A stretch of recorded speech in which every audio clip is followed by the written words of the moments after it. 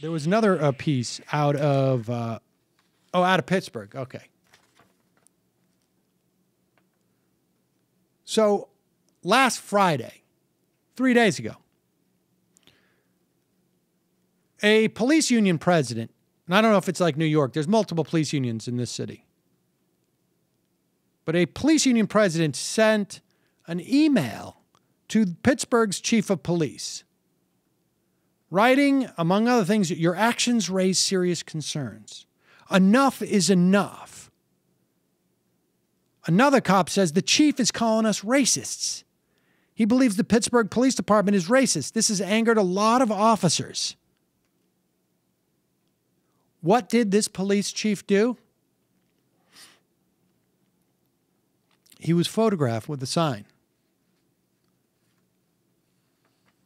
Apparently he had, well, here's what the sign said. This is very controversial, folks. I resolve to challenge racism at work. And hashtag end white silence. Whoa! Hold on. What are you trying? I can't even keep it straight. That is the most offensive thing I've ever heard in my life. Why don't you just slap me across the face? So he wrote a great response to this police union, which was basically I'm really sorry that you're such a douchebag. But it goes like this. He writes, to the Bureau of Police, it appears my having been photographed with a sign supporting racial justice at work and, end quote, white silence has offended some. If any of my Pittsburgh PBP, I guess that's the Pittsburgh, police, benevolence police, whatever, the folks at the union. Family was offended, I apologize. You're very important to me, and I would never hurt you purposefully. Let me explain the backstory. And he goes and he talks about how he went to a coffee shop and ran into a group of people who, of all races, who were talking about racial inequality and injustice. They asked me to take a picture holding a sign. The sign indicated my willingness to challenge racial problems in the workplace. I am so committed. If there's problems with the PBP related to racial injustice, I will take action to fix them. To me, the term, quote, white silence simply means that we must be willing to speak up to address issues of racial injustice, poverty, etc. In my heart, I believe we all must come together as a community to address real-world problems, and I'm willing to be a voice to bring that community together. Whoa! Why are you offending me?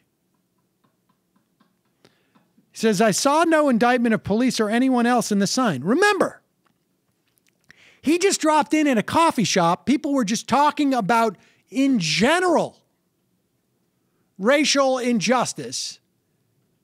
You know, folks, this may come as a late-breaking news story, but there's still some problems with race in this country. Yeah, tell me about it. It's called reverse racism. The guy holds up a sign that says, I resolve to challenge racism at work and to end white silence. And the police union immediately goes like, are you talking about us?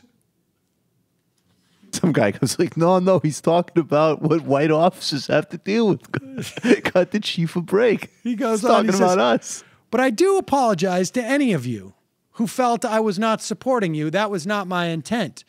The reality of U.S. policing is that our enforcement efforts have a disparate impact on the communities of color. This is a statistical fact. You know, as well as I, the social factors driving this reality. In other words, I'm really sorry if I offended you. But let's face it, there's a problem that you guys have. And I support your efforts to keep our community safe and will back your best efforts to do so. I trust and have faith in you. I also support efforts to improve and restore the community's perception of justice. In other words, let's get serious here, guys. Grow up.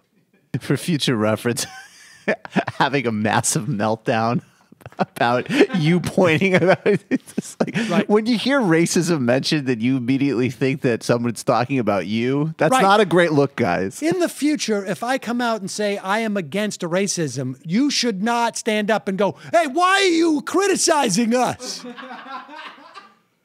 For future reference, you might say, "We agree with the chief. Wonder who he's talking about. Racism is bad. Interesting point. We would never, ever allow for racism on our watch." It's really like literally protecting, like, whoa, whoa, whoa. It was one thing where you started to talk about taking away our pension, but don't take away our racism. He should do a do's and don'ts video. Do mildly condemn racism. Don't have a breakdown when the chief condemns racism. Unbelievable.